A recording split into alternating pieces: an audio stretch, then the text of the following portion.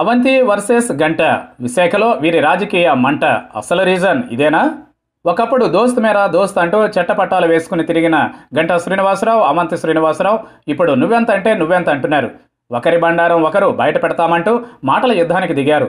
విశాఖ తీరాన ప్రశాంతతను భగ్నం చేస్తూ వీరిద్దరి మధ్య నడుస్తున్న మాటల దాడి పొలిటికల్ సర్కిల్స్లో హాట్ టాపిక్ అయింది. వీరి మధ్య నడుస్తున్న మాటల యుద్ధం రాజకీయాలు ఎలాంటి వారినైనా ఎలాగైనా మార్చగలవు అన్న భావనను కలిగిస్తున్నాయి. అసలు అవంతిని మంత్రిగా గుర్తించనన్న గంట మనిషిగానే చూడనన్న అవంతి వ్యాఖ్యలకు రిటార్ట్ అయినట్లుగా గంట కూడా గట్టిగానే మాట్లాడారు. అసలు ఆయన్ని తాను మంత్రిగా గుర్తించను అంటూ భారీ స్టేట్మెంట్ ఇచ్చేశారు. ప్రస్తుతం మంత్రిగా ఉన్న అవంతి శ్రీనివాసరావును తాను మంత్రిగా చూడడం లేదని గంటా శ్రీనివాసరావు వ్యాఖ్యానిస్తే, అసలు గంటా శ్రీనివాసరావు తన మనిషిగానే చూడడం లేదని అవంతి శ్రీనివాస్ వ్యాఖ్యానించారు. ఇంకా గంటా శ్రీనివాసరావు మంత్రి అన్న భ్రమలోనే ఉన్నారని మండిపడిన అవంతి తన జోలికి వస్తే విశాఖలోనే ఉండకుండా చేస్తానని వ్యాఖ్యానించారు. ఇక గంటా భాగవతం అంతా బయట పెడతానన్న అవంతి నెల్లూరు మెస్లో టికెట్లు అమ్ముకున్న భాగవతం తమకు తెలిసినట్టు ఘాటైన వ్యాఖ్యలు చేశారు. ఇక అంతేకాదు, పార్టీలు మారడం బాగా అలవాటైన గంట తెలుగుదేశం పార్టీలో అయ్యన్న పాత్రుడిని అణగదొక్కారని, కానీ తాను అయ్యన్న పాత్రుడు అంత మంచోడని కాదని మంత్రి అవంతి శ్రీనివాస్ హెచ్చరించారు.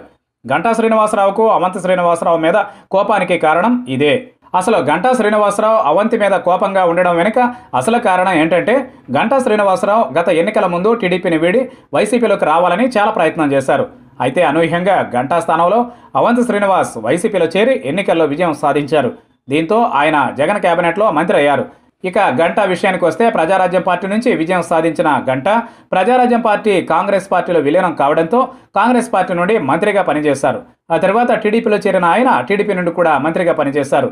ఇక వైసీపీలో చేరి ఆయన పార్టీ మారితే మంత్రి అయ్యేవారే. కానీ అవంతి శ్రీనివాసరావు ఆ ప్లేస్లోకి రావడం వల్ల గంటా ప్లాన్ మారిపోయి ఇప్పుడు ఏ పదవి లేకుండా టీడీపీలో కొనసాగుతున్నారు. ఇద్దరు మిత్రుల మధ్య సాగుతున్న మాటల యుద్ధం విశాఖలో హాట్ టాపిక్. ఇదే సమయంలో గంటను ఉద్దేశించి అవంతి వ్యాఖ్యలు చేయడం, దానికి గంట కౌంటర్ ఇవ్వడంతో బగ్గుమన్న అవంతి గంటా శ్రీనివాసరావుపై ఘాటైన విమర్శలు చేశారు.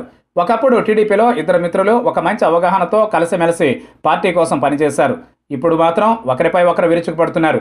మొత్తానికి విశాఖ రాజకీయాల్లో ఇద్దరు మిత్రుల మధ్య సాగుతున్న మాటల యుద్ధం ముందు ముందు ఎన్ని మలుపులు తీసుకుంటుందో, ఒకరి గురించి ఇంకొకరు ఏం చేస్తారన్నది రాజకీయ వర్గాల్లో హాట్ టాపిక్గా మారింది.